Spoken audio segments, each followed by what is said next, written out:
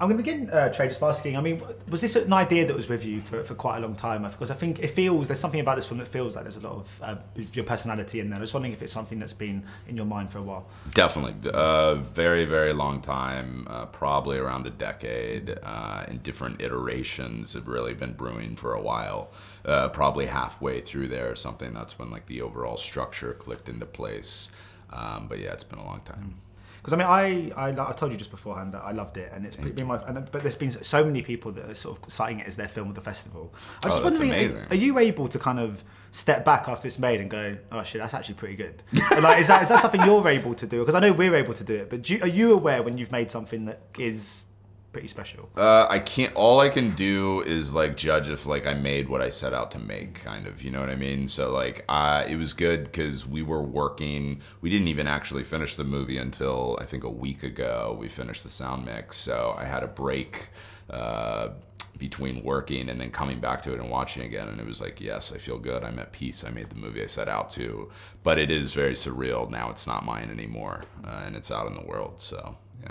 And often you get, when people have to cast kind of relationships or two people in a relationship in movies, they have to cast them together. I was wondering if you had to cast the four family members together, because they work as a kind of unit so incredibly well. Were you able to just cast each of them separately, or did you need to kind of see them all together in the same room to know it would work? Yeah, just traditional. It was all separate at totally different times. They weren't even all together as a family until the night before shooting. I took them to La Tub, my favorite burger place in South Florida. So that was literally the first time they were together as a family, and then we were filming their family scenes in the diner the next day. But yeah, it was it was different for Kelvin because he came on very, very early, and then it was Taylor, and then Sterling and Renee. But they're all incredible human beings who are crazy talented. So I just had a feeling they would have inherent chemistry and jive, you know. Yeah, because I mean, you're saying obviously it's an idea that's been with you for a decade, but could you even have envisaged that they would have been brought to life, these characters, as well as they have been? Because I mean, the quartet performances here are just exceptional. No, and it, you know, it's really, I'm super collaborative, you know, and it was like that collaboration really sparked off with Kelvin, and it continued to grow hugely out of that with each new actor. And I mean, I did, when we were filming too, it just like, I felt like the luckiest guy in the world, because I felt like I'm working with some of the best actors alive, and they're amazing. We love each other, and yeah, it was really, really incredible. Yeah, I mean, they're all brilliant, but I think Kelvin, because obviously you worked with him before, and he feels like there's Oscars in him down the line. I mean, you obviously having worked together before, can you see yourselves working together again? You know, sometimes you get those quite kind of special collaborations between filmmaker and an actor, you know, that kind of people that work together 6-7 times across a career. Do you think that you two have got that in you? Definitely. I mean, he's my brother. I'm closer with him than any living actor, you know, apart from like my aunt and mom. And I want to talk about the notion of empathy in this movie, because I think, obviously, I'm not going to give anything away about the story, but our empathy towards certain characters might be tested at certain points. And I was just wondering about the challenge in ensuring that we're on side, even though at times that is put to the test. Yeah, I mean, look, I hope you get to the end of the movie especially and really feel the empathy and humanity for the entire film. But the movie goes to some intense and dark places, and you know, that's I hope you go with it, and I hope you just, it was designed to be very subjective and immersive for whichever character you're going with, and to wrestle with some tough things. So I hope it feels like you've lived this experience with them along the way until, you know, but I do think at the end, like, the movie has big empathy for every single person in it. You know, that was the goal anyways. And when I was watching it, there were some scenes, I mean, there's a couple of scenes I literally just couldn't watch. I had to put my hands over my eyes. I don't think I've done that since I watched like The Ring when I was about sort of 12 years old.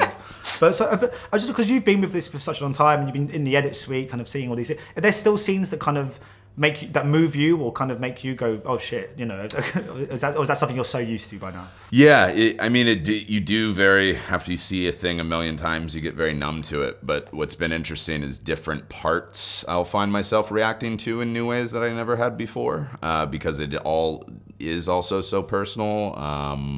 Yeah.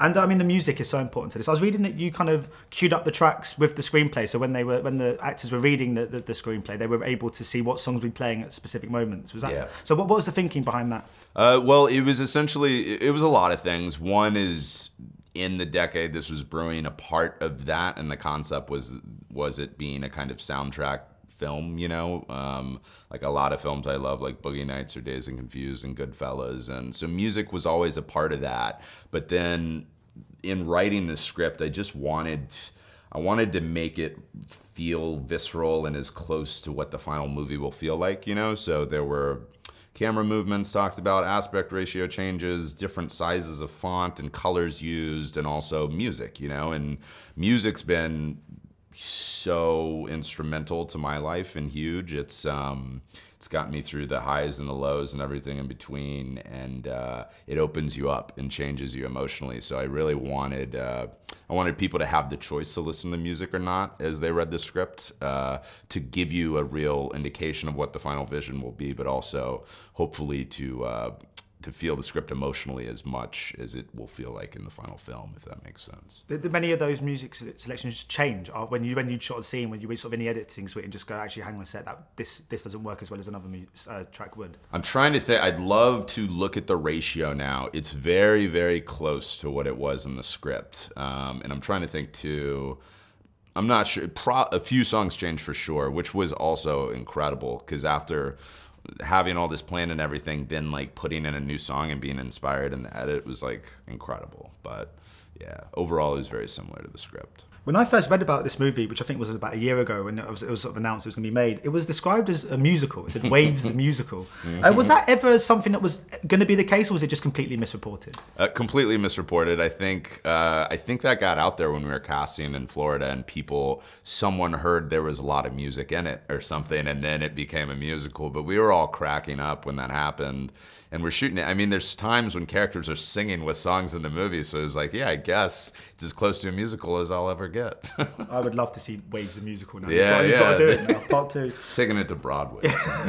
So what's next for you now? I'm sure you're obviously right in the midst of all the kind of Waves publicity, but are you working on your next project? Have you started writing anything? No, now I'm like a blank slate. I basically put everything I have creatively and as a human being into this movie right now, so I think I need to get away and live a little more life again first. So who knows? So just very funny, because I mean, this film is already generating kind of a bit of Oscar buzz about it. And I mean, obviously, I think it's just, these independent films like this often don't get nominated, but then obviously Moonlight changed that completely a couple of years ago. It makes you realise that films like this are being seen and are up for that sort of stuff. Is that something you're kind of that being in the mix and stuff, is that quite exciting to filmmakers? I mean, it's exciting to people like me. I would love all the Oscar buzz and the conversations, but how does it feel to you to hear this being talked about in those terms?